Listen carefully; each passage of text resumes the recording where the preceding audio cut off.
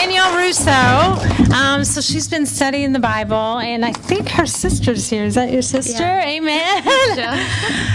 So I think it's amazing because Craig actually had met her and brought her out to a single social we had at Horning's Hideout 2 weeks ago yesterday. And ever since then, this woman has been going after her relationship with God.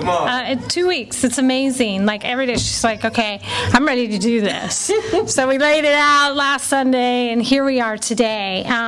But I have a scripture I want to share with you. Let's see. I gotta find it. It's in...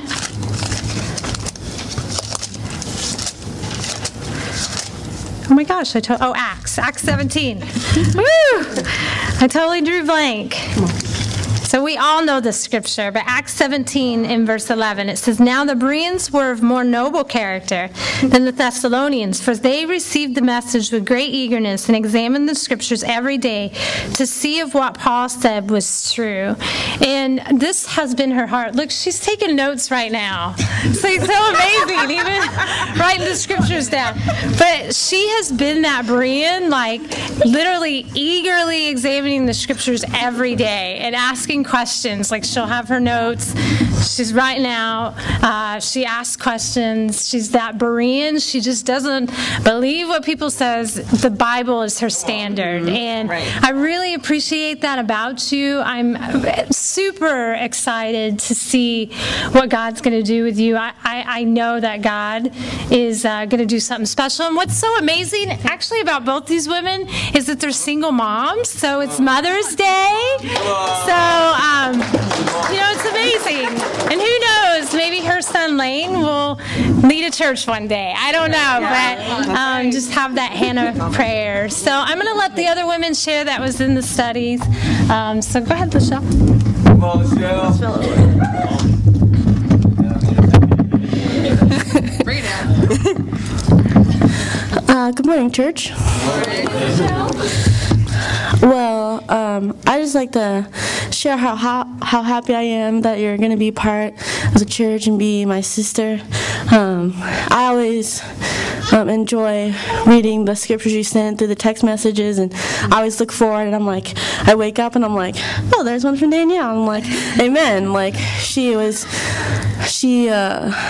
totally awesome. Like Jen said, like she is a Berean. Like she always takes notes, like at all times, and always asks questions. Like she's like, what does this mean? I'm like, and I show her scriptures, and she's like, well, why do they do that? I'm like, so she's always asking a question.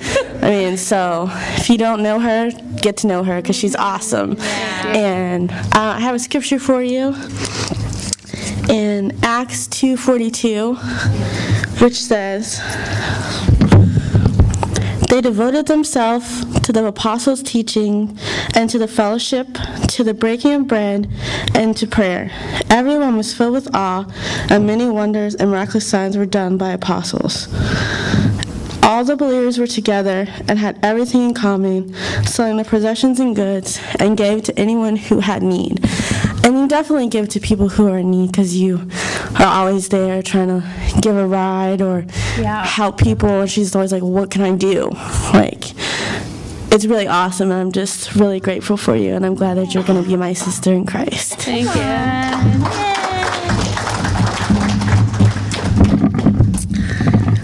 All right, Danielle, I'm going to share a scripture with you as you take your notes. 1 Peter 1, verse 8 and 9. You got that? Okay.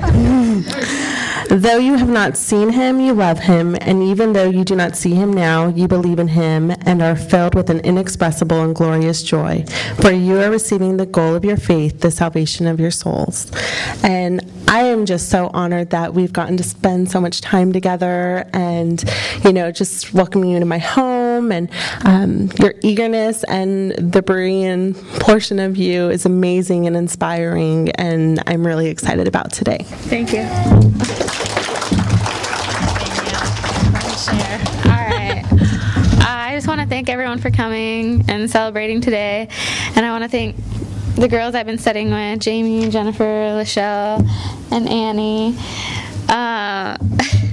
And thanks for Craig for inviting me. And Yeah, we didn't really meet, me and Annie. It was a phone call. So, and like that phone call kind of, like, I have a verse. It's 1 Corinthians 14:24. All right, use the scriptures. So 1 Corinthians 14:24 says, "But if I, an unbeliever, someone who does not understand, comes in while everyone is prophesying, he will be convinced by all that he is a sinner and will be judged by all."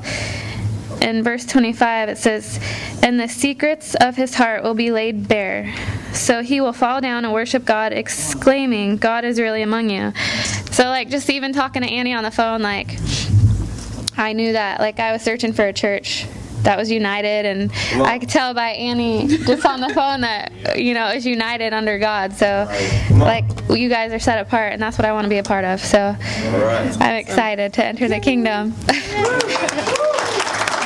And you got to read her shirt. It was amazing when we did the church, when we did one of the studies, it talked about like being united in one, and she had this shirt on. So you guys have to read it. It's like totally the Spirit and God and everything that works. So, yeah. Amen.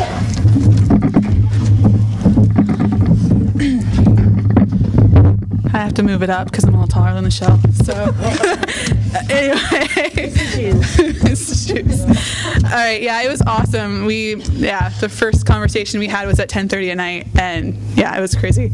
I'm just so proud of how far you've come, and you opened up everything on that conversation, and just seeing your heart, and you had so much faith in just that one conversation I had with you. It was crazy amazing.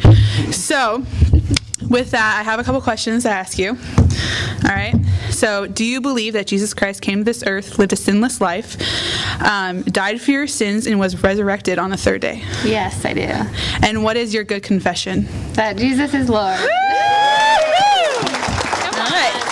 So, now with your good confession, we can baptize you in the name of the Father, the Son, and the Holy Spirit. Your sins will be forgiven, and you will receive the gift of the Holy Spirit, and you'll be added to God's family. Amen.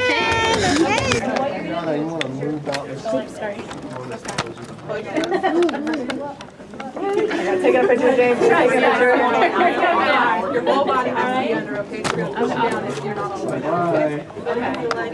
Okay. In the show. Ready? 1, 2, 3. All right.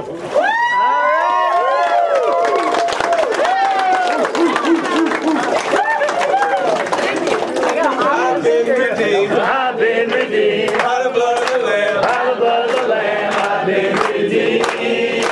By the blood of the Lamb. I've been redeemed by the blood of the Lamb. Filled with the Holy Ghost I am. All my sins are washed away. I've been redeemed.